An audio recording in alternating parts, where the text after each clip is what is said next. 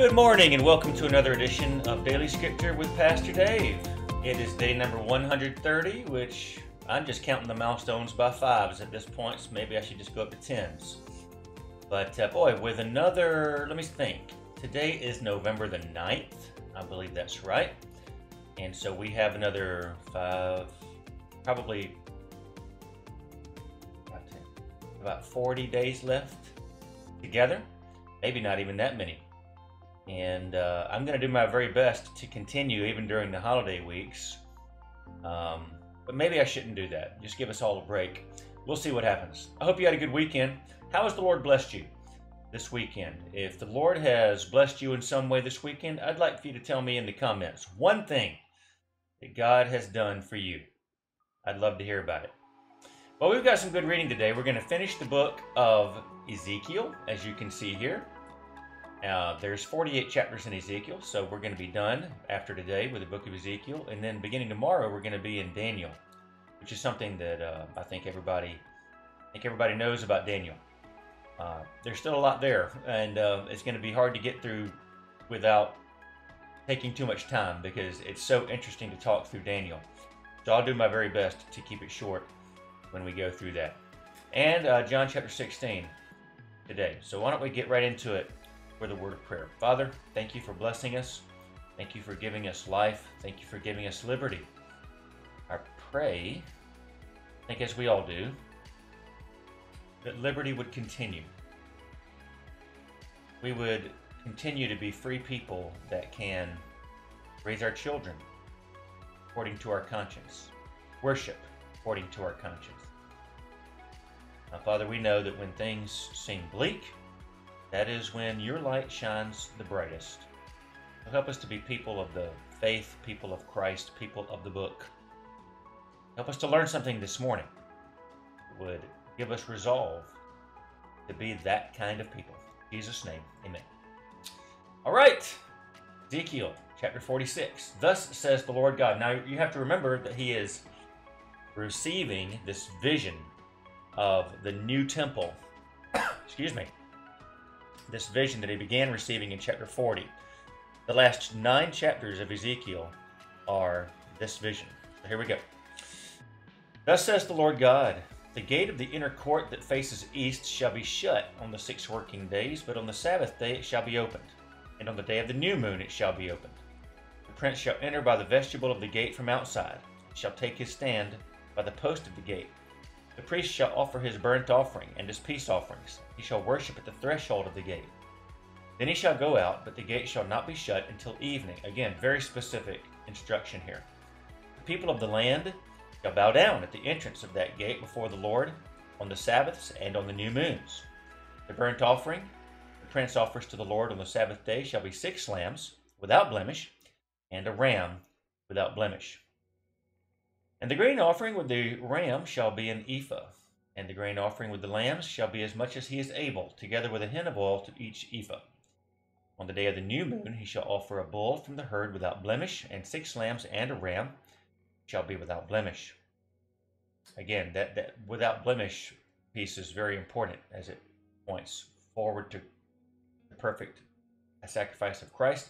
Or if this is going to be taking place literally in the millennial kingdom, as a memorial of the perfect sacrifice that Jesus already offered. Verse 7, as a grain offering he shall provide an ephah with the bull and an ephah with the ram, and with the lambs as much as he is able, together with a hin of oil to each ephah.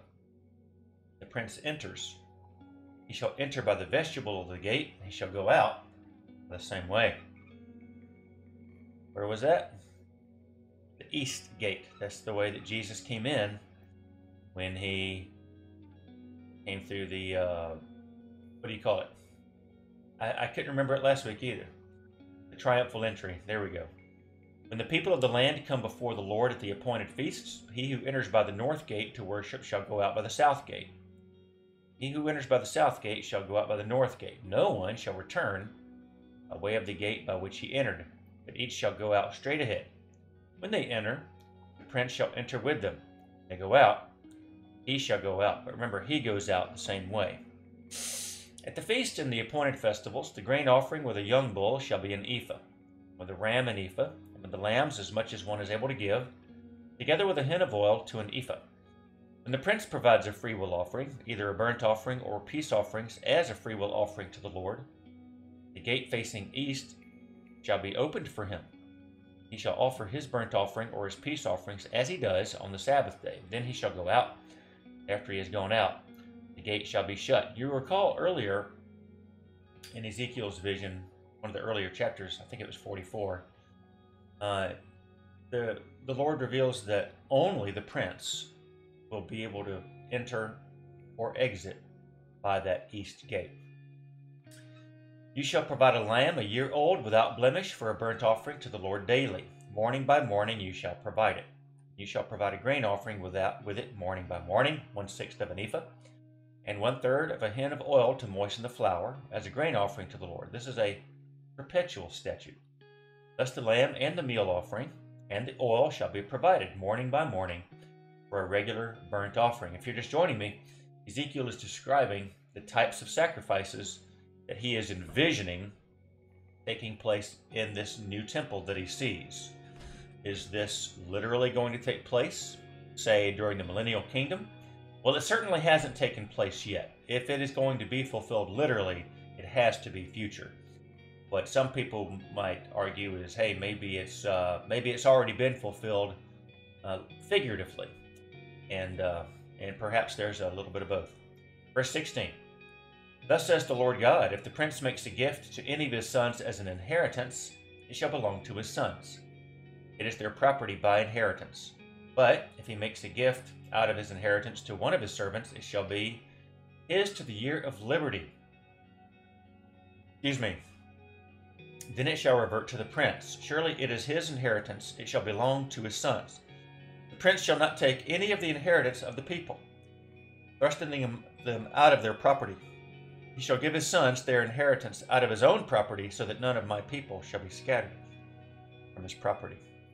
Then he brought me through the entrance, which was at the side of the gate, to the north row of the holy chambers for the priests. And behold, a place was there at the extreme western end of them. And he said to me, this is the place where the priests shall boil the guilt offering and the sin offering, where they shall bake the grain offering, in order not to bring them out into the outer court, and so transmit holiness to the people. So there's a kitchen, basically. Kitchens. Then he brought me out to the outer court, and led me around to the four corners of the court. Behold, in each corner of the court there was another court. The four corners of the court were small courts, 40 cubits long and 30 broad. 4 were of the same size. On the inside, around each of the four courts, was a row of masonry, hearths made at the bottom of the rows all around. Then he said to me, these are the kitchens, for those who minister at the temple shall boil the sacrifices of the people. This is probably the most interesting chapter possibly in the book of Ezekiel. Then he brought me back to the door of the temple, and behold, water was issuing from below the threshold of the temple. So imagine you go up to a door, and the threshold is literally what you walk over. He says water was issuing from below the threshold. So we're not talking about a lot of water, we're talking about a trickle of water, perhaps. Just a little bit. Then he brought me out by the way of the north gate, led me around on the outside to the outer gate that faces toward the east. Now, you have to remember, I don't have it up right now, but the threshold of the temple faced the eastern gate. So if you could imagine, if here's the door of the temple, here's the threshold, the water is going out this eastern gate, which is where the prince goes in and out. I would identify that prince as the Messiah, Jesus Christ. This water, it says, flows directly out that direction. So just keep that picture in your mind. Behold, the water was trickling out on the south side. Going on eastward with a measuring line in his hand, the man measured 1,000 cubits. Now, how far is 1,000 cubits? Well, it's about 18 inches. So what's 18 times 1,000? 18,000 inches. Somebody do the math for me. What's 18? What's 18,000 divided by, let's say, 12. Let me do some quick math here. Y'all bear with me. Doing math on the fly. Hey Siri, what's 18,000 divided by 12? 1,500. There we go. Okay, so 1,500 feet. So we're talking about 500 yards. This is quite a ways that he measured. And then led me through the water, and it was ankle deep. So after 500 yards, it was ankle deep. Then he measured 1,000, another 500 yards. And he led me through the water, and it was knee deep. So strangely, this water is growing in size. That is the opposite of what normally happens. Usually you start with raging rivers, and then at some point it either just dumps into the ocean or it dies off. And we see this happen. Again, he measured 1,000 and led me through the water, and it was waist deep. Again, he measured 1,000, and it was a river that I could not pass through. For the water had risen. It was deep enough to swim in. A river that could not be passed through. It was raging. And he said to me, Son of man, have you seen this? What does this mean? Then he led me back to the bank of the river. First of all, let's read it first. As I went back, I saw on the bank of the river very many trees, on the one side and on the other. He said to me, this water flows toward the eastern region and goes down into the Arabah and enters the sea. He's the Dead Sea here. When the water flows into the sea, the water will become fresh. That's interesting. Wherever the river goes, every living creature that swarms will live, and there will be very many fish. For this water goes there. The waters of the sea, they become fresh, so everything will live where the river goes. Fishermen will stand beside the sea, from En-Gedi to Eneglaim. It will be a place for the spreading of nets. Its fish will be of very many kinds, like the fish of the Great Sea, the Mediterranean.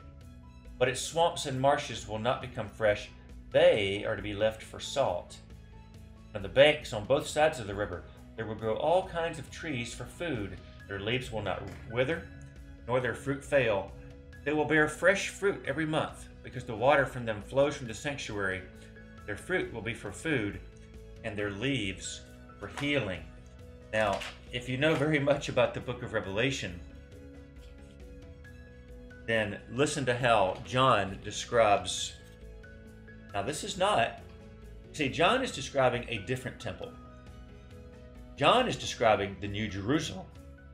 And we know it's different because the measurements are off the charts different. I mean, I remember reading once where the New Jerusalem is measured to be 1,200 miles square. The 1,200 miles east to west, north to south, and then up. It's going to be massive. And that's even if it's literal. I don't know if it's literal or if it's figurative. But listen to how he describes this and compare it to Ezekiel here. Then the angel showed me the river of the water of life. This is Revelation chapter 22 and verse 1. Bright as crystal, flowing from the throne of God. Where did Ezekiel's river come from? From the threshold of the door of the temple. So John pushes it back even a little bit further. It's not just coming from the threshold. It's coming from the throne of God itself. Through the middle of the street of the city. Also, on either side of the river, tree of life. So Ezekiel says there's trees on both sides of the river. John says there's tree of life with its 12 kinds of fruit. Not just on one side, they're on both sides. In the Garden of Eden, there was one tree of life. In the New Jerusalem, the tree of life will be planted all up and down along the river of life, he says. And he says the leaves were for the healing of the nations. And it says here, your leaves will not wither, nor their fruit fail. They will bear fresh fruit every month. Their fruit will be for food, and their leaves for healing. Thus says the Lord God, this is the boundary by which ye shall divide the land for inheritance among the 12 tribes of Israel. Joseph shall have 2 portions. You shall divide equally what I swore to give to your fathers. This land shall fall to you as your inheritance. Now, I'm just going to go ahead and warn you, the reading to the end of the chapter is not going to be invigorating. It's going to be tough to get through. But don't you want to at least finish what you started. I know I do. Let's continue. He says, "This shall be the boundary of the land on the north side, from the great sea by the way of Hethlon to Lebo-hamath and unto Zedad, Beerotha, Sibraim, which lies on the border between Damascus and Hamath, as far as Hazar Hatticon, which is on the border of Haran. So the boundary shall run from the sea to Hazar Enan, which is on the northern border of Damascus, with the border of Hamath to the north. This shall be the north side.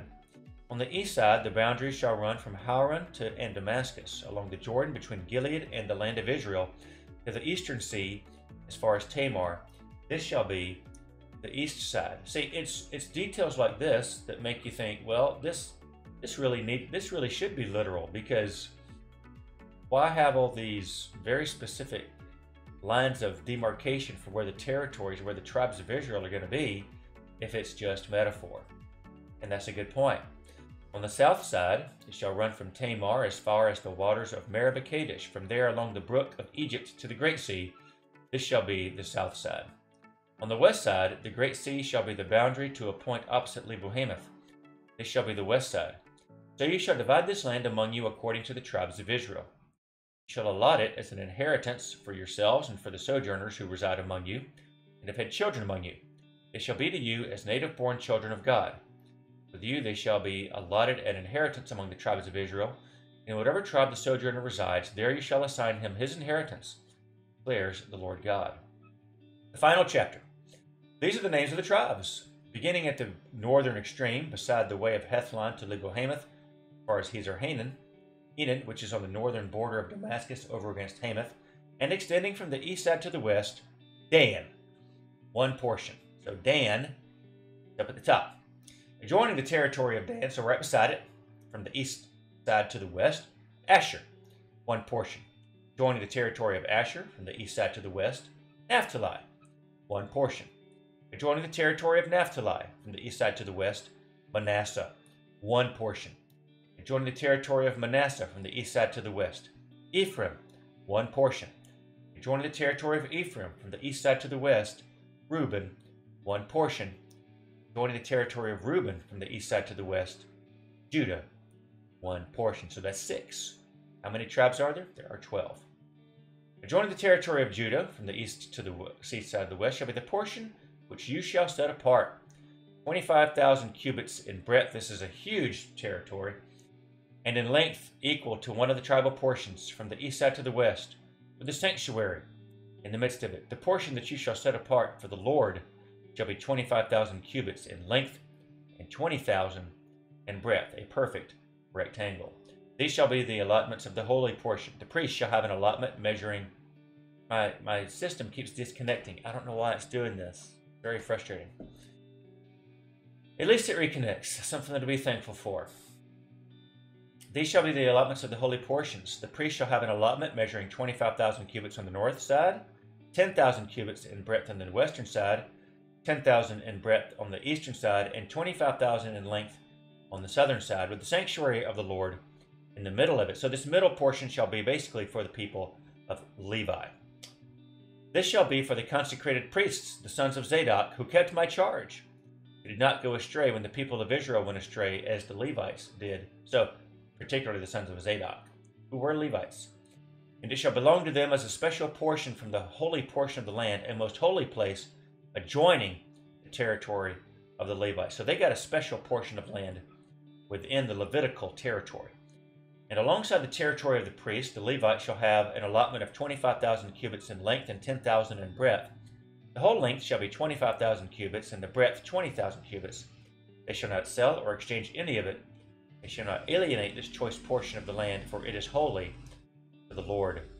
The remainder, 5,000 cubits in breadth and 25,000 in length, shall be for common use for the city, for dwellings and for open country. In the midst of it shall be the city. These shall be its measurements. The north side, 4,500 cubits. The south side, 4,500 cubits. The east side, 4,500. And the west side, 4,500. And the city shall have open land. On the north, 250 cubits. On the south, 250. On the east, 250. On the west, 250. The remainder of the length alongside the holy portion shall be 10,000 cubits to the east, 10,000 to the west, shall be alongside the holy portion. Produce shall be food for the workers of the city. The workers of the city from all the tribes of Israel shall till it. The whole portion that you shall set apart shall be 25,000 cubits square. That is, the holy portion together with the property of the city. There's that theme of square again. If you recall, the New Jerusalem, which is full of a kingdom of priests, temple of God, because God is there, is a perfect square. What remains on both sides of the holy portion and of the property of the city shall belong to the prince.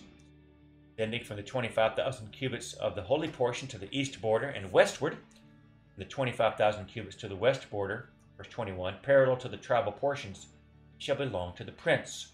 The holy portion with the sanctuary of the temple shall be in its midst. It shall be separate from the property of the Levites and the property of the city, which are in the midst of that which belongs to the prince. We're talking about the future here. The portion of the prince shall lie between the territory of Judah and the territory of Benjamin. As for the rest of the tribes, you're like, what about the other 6 tribes, man? Let's get on with it. From their east side to the west, Benjamin, one portion. Adjoining the territory of Benjamin from the east side to the west, Simeon, one portion. Adjoining the territory of Simeon from the east side to the west, Issachar, one portion. Adjoining the territory of Issachar from the east side to the west, Zebulun, one portion. Adjoining the territory of Zebulun from the east side to the west, Gad, one portion. And adjoining the territory of Gad to the south. The boundary shall run from Tamar to the waters of Meribah Kadesh, from there along the brook of Egypt to the great sea. This is the land that you shall allot as inheritance among the tribes of Israel. These are their portions, declares the Lord God. These shall be the exits of the city. On the north side, which is to be 4,500 cubits by measure, 3 gates: the gate of Reuben, the gate of Judah, the gate of Levi. The gates of the city being named after the tribes of Israel. On the east side, just to be 4,500 cubits, 3 gates: the gates of Joseph, the gates of Benjamin, and the gate of Dan. On the south side, which is to be 4,500 cubits by measure, 3 gates: the gate of Simeon, the gate of Issachar, and the gate of Zebulun. On the west side, which is to be 4,500 cubits, 3 gates: the gate of Gad, the gate of Asher, and the gate of Naphtali. The circumference of the city shall be 18,000 cubits. The name of the city from that time on shall be, the Lord is there. What an awesome time that will be. While I'm thinking about it, let me see something here. The New Jerusalem talks about the gates as well. Let me see what it says here.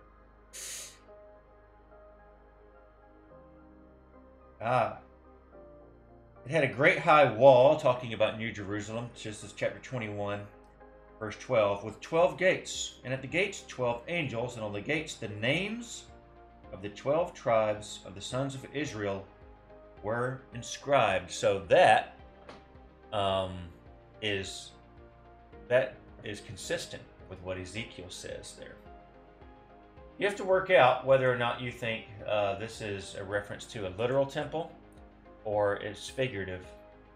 I think I'm somewhere in the middle, which doesn't make much sense, I must admit. John chapter 16. Good morning, Stephanie. You know what they say, better late than never.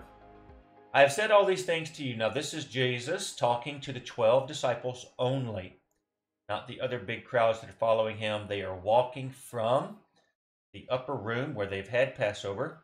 Judas has already gone out to betray him.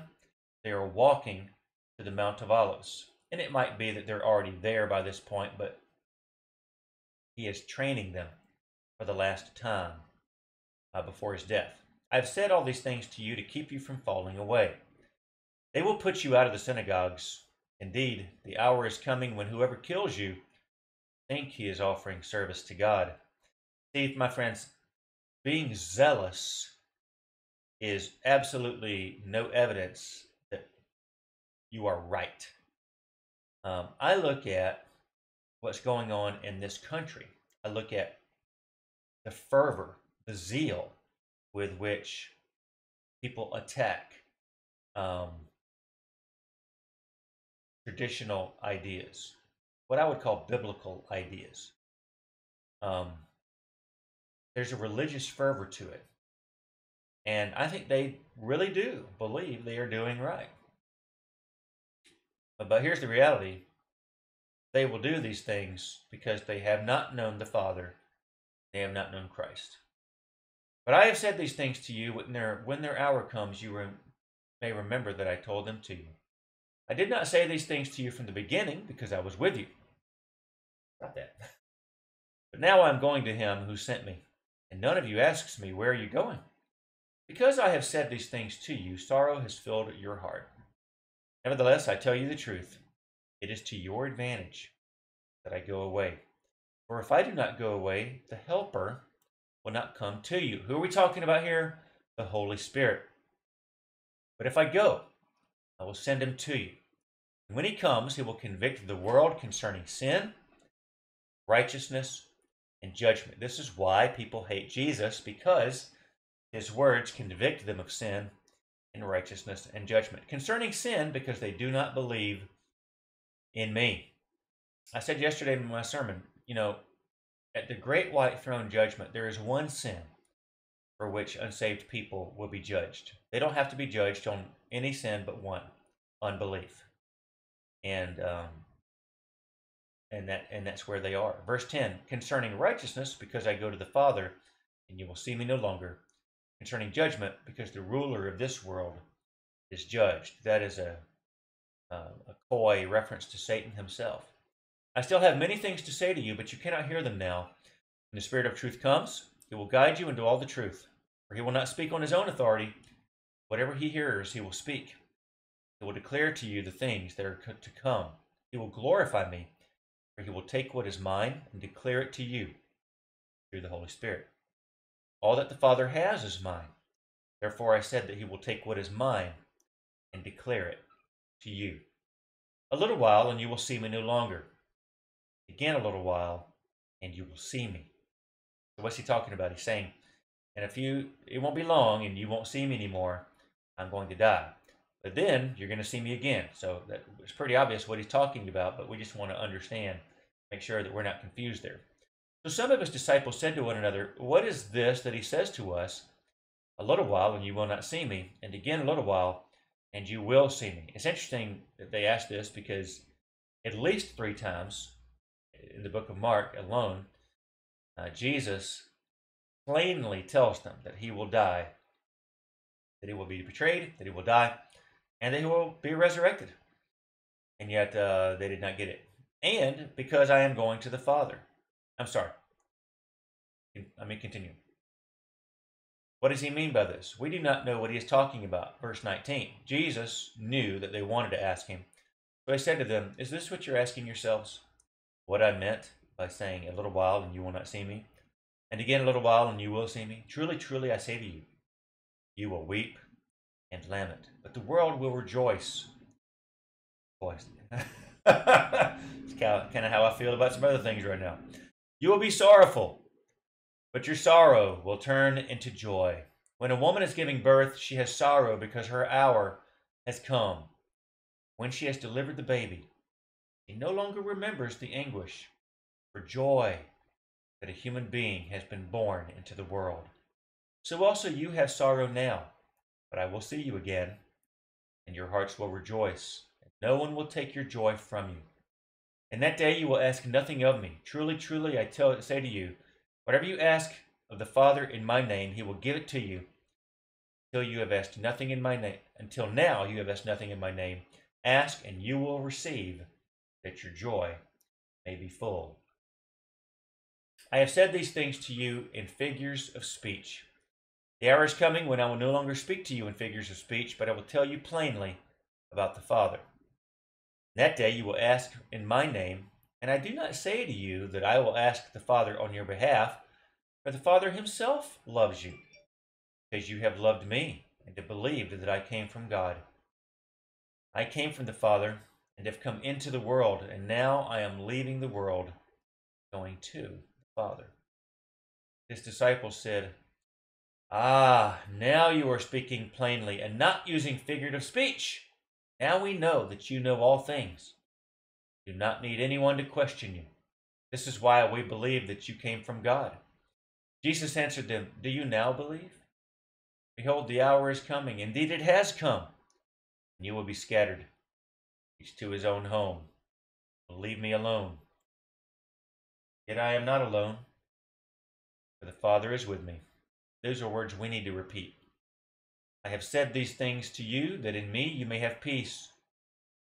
In the world, you will have tribulation. Take heart. I have overcome the world. Did you get that? In the world, you will have tribulation. Why? Because the ruler of this world has not yet been cast out. He's still active. He's still evil. And he still wants to discourage you. He wants to distract you. Boy, he does both of those things, does he not? He distracts us with shiny things, with pleasure, with all kinds of things. And he discourages us by trying to cause tribulation and such, by breaking our hearts. Listen, guys, don't get discouraged. Don't get distracted. God has overcome the world through Christ, and we trust in him. Amen. Don't forget, our time from now on is 10:30 because of some other things I got going on. I hope to see you again tomorrow at that time. Bye-bye, guys.